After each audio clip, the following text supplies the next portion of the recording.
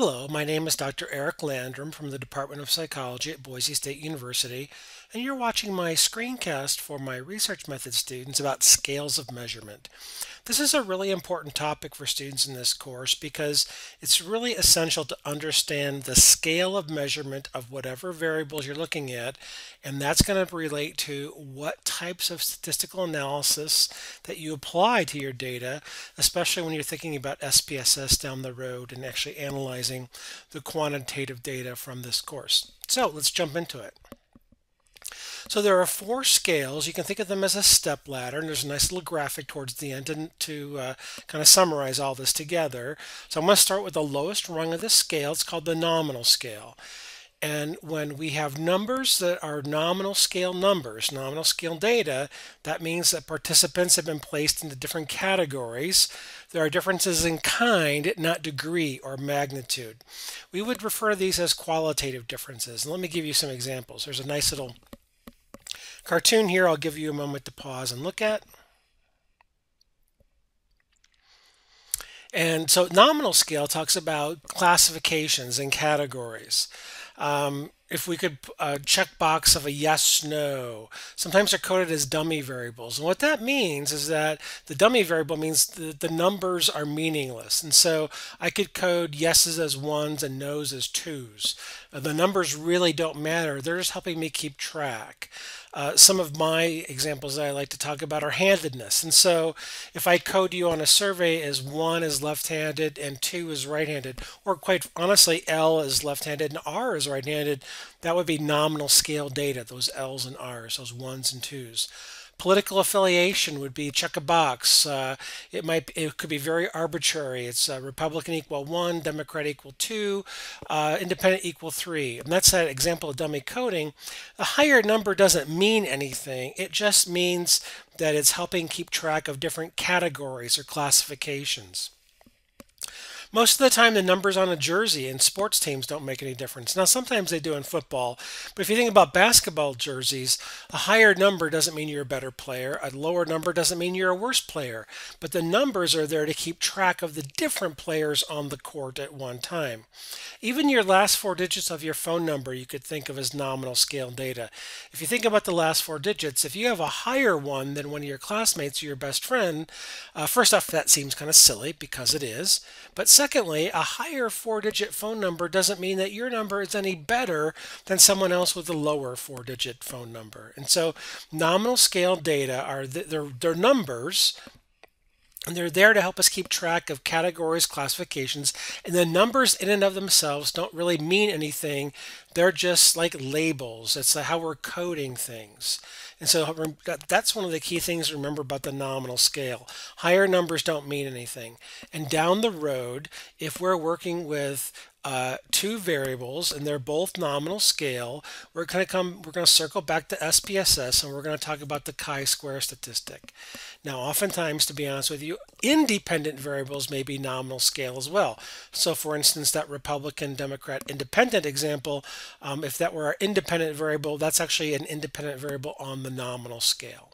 All right, so nominal scale, categories, classifications, higher numbers don't mean anything.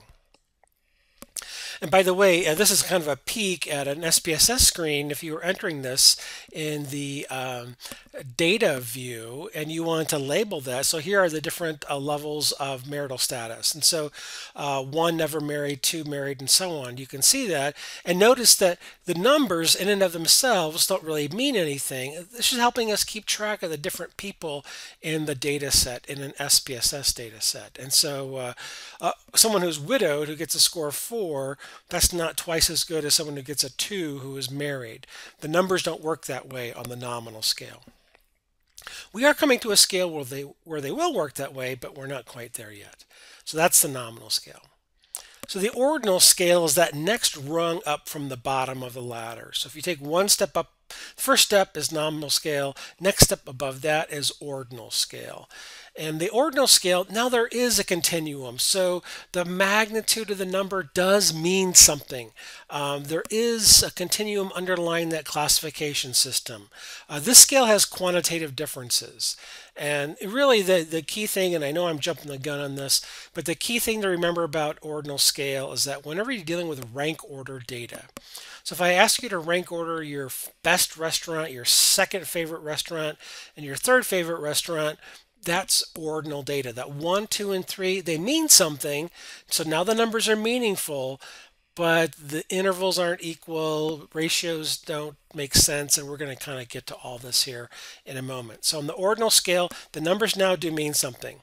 So your top 20 football rankings, and so the number 1 team is the best team in the country, according to the pundits. The number 20 team is the 20th. The 110th team is 110th. So the numbers mean something. The distances really aren't equal, so the difference between the number 1 and 2 teams in the country might be very minuscule, but the difference between the 109th and 110th team in the country could be huge, depending on where they are developmentally, offense, defense, special teams, all that good stuff.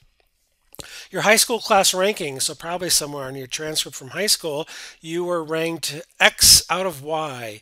You were ranked 5th out of 204 or whatever it was. And so that high school class ranking is ordinal scale data. So that number means something. The finishers in a race, and so if you finish first, second, or third, those numbers mean something. And so the lower the number in this case, the better the finish.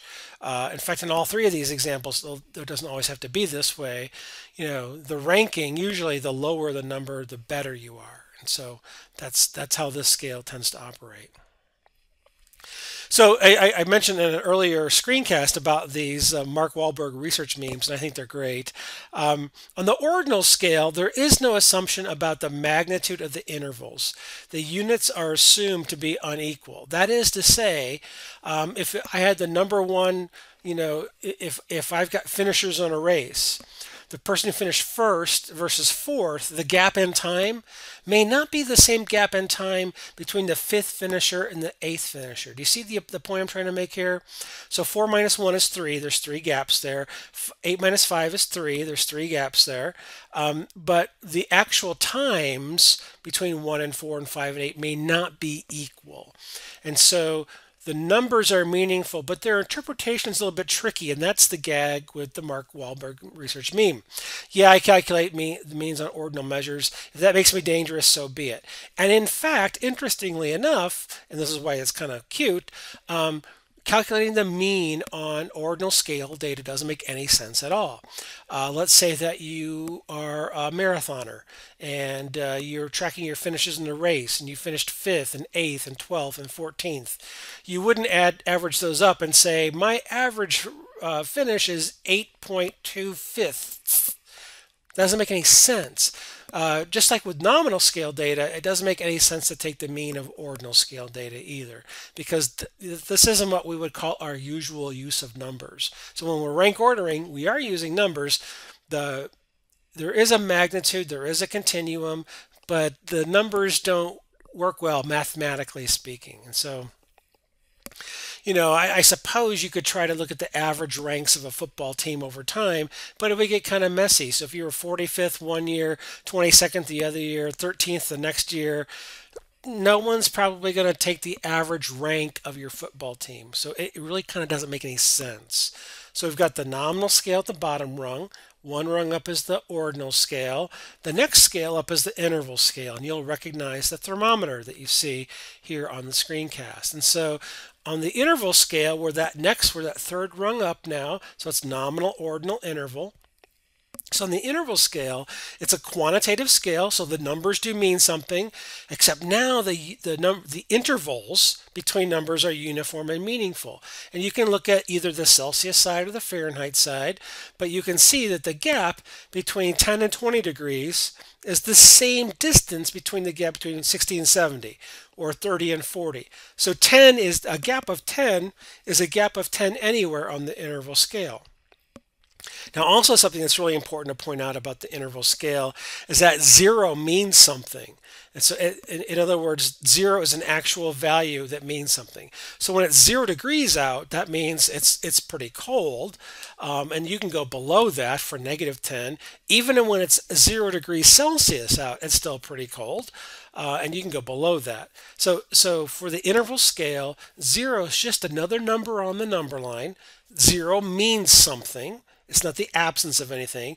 So for example, to get technical, at 0 degrees Kelvin, another measure of temperature, that would really be bad because that means there's the lack of atomic activity. Things aren't moving at all.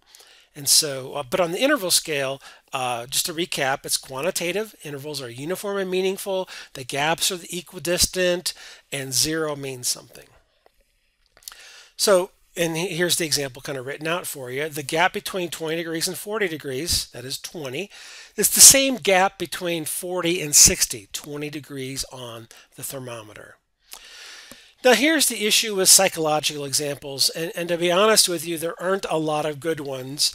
You'd have to find, all the characteristics, and 0 means something. And sometimes people will debate, if you got a 0 on an intelligence test, on an IQ test, would that be interval scale? And first off, probably not, because IQ tests don't typically go negative, so you can't get a -5, let's say, on an IQ test. The intervals probably are relatively uniform and equal, but 0 probably means something went wrong. You were one off on the bubble sheet, you didn't take it in your native language, something kind of went haywire. So I think the Fahrenheit scale and even the Celsius scale are really good examples of interval scale. But in terms of real psychological variables, it's hard to come up with some. And so you're going to see what we're going to do here in a moment.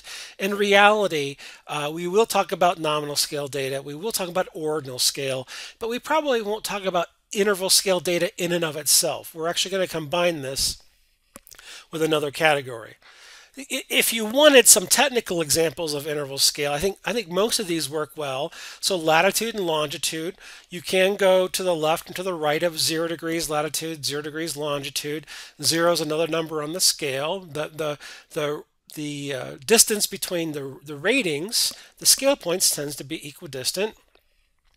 Your overall financial position, you can be in debt, you could be at 0, you could be in the positive, and a dollar is a dollar, so the distances are equal. However, if I change that to the amount of money in your pocket, that's probably not interval scale because you can't have -$3 in your pocket, but you could have a net worth of -$3.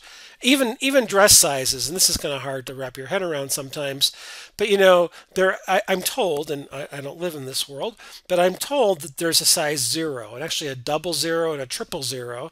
They don't go negative necessarily, but 0 does mean something. So that's kind of an iffy example of an interval scale, but I hope you get the point. The intervals are equal, it's quantitative, and 0 means something. It's a regular good old number on the scale. And finally, to wrap this up, nominal ordinal interval ratio. We're climbing up that ladder to the fourth and the highest rung. This is a quantitative scale. The intervals are continued to be uniform and meaningful.